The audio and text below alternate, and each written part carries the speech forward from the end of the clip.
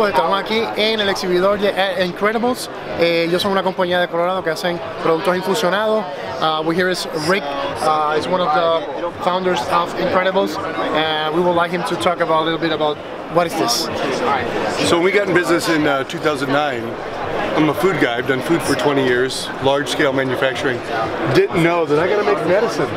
I need medicine in my food. How do I do that? So we searched hard and looked at every different method, CO2 extractions, alcohol, hydrocarbons like butane, and we decided butane was the best way to go.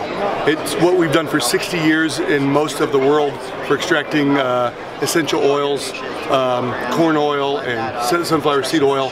They use hydrocarbons, so we thought that's the way to go. So we built this machine. We went out and hired an engineer.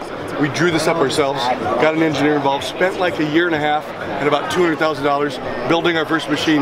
That first machine we're still using in our plant today. We use it every day, we use it hard. It makes really nice oil that you don't have to do secondary processing. It gives you more of the good constituents, less of the bad, and in the end we get 97+% oil. So it's exactly what we want.